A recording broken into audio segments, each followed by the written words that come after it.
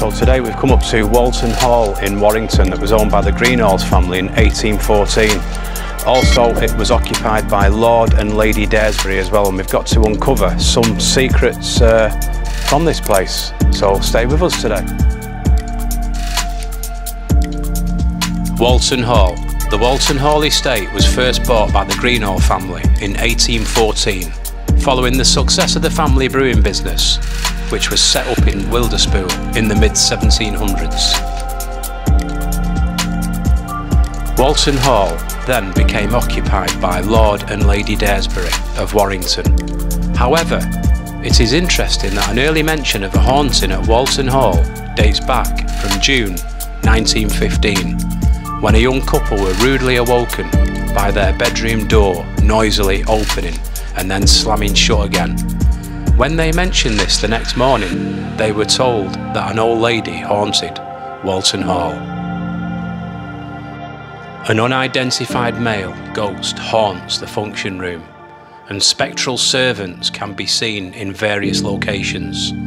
Some rooms are studiously avoided by today's staff, who have known objects in them to move and are certain that they are alone in these rooms.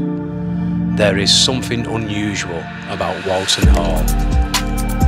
Hope you're enjoying the video anyway. Very informative place, drowning in history of Walton Hall in Warrington in Cheshire.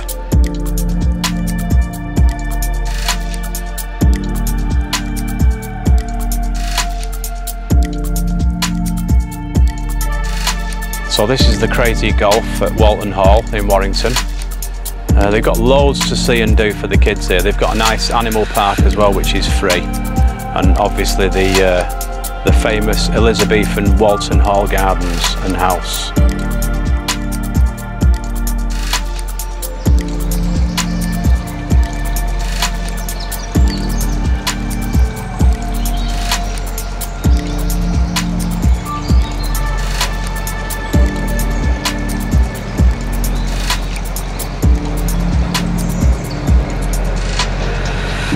Hiya, where you travelling to today?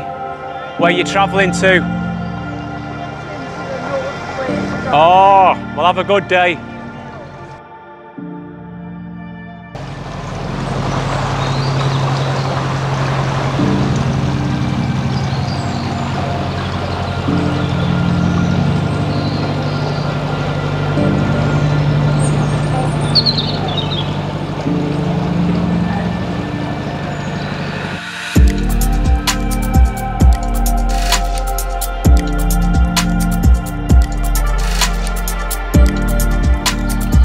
So this is the famous bridge house belonging to Walton Hall, and what a lovely traditional Elizabethan house.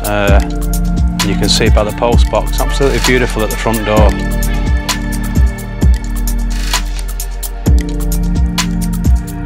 So this is where we're going to finish off at Walton Hall in Warrington. Hope you've enjoyed the video. And don't forget to like and subscribe to this YouTube channel, and we'll see you soon, so take care. All the best for now.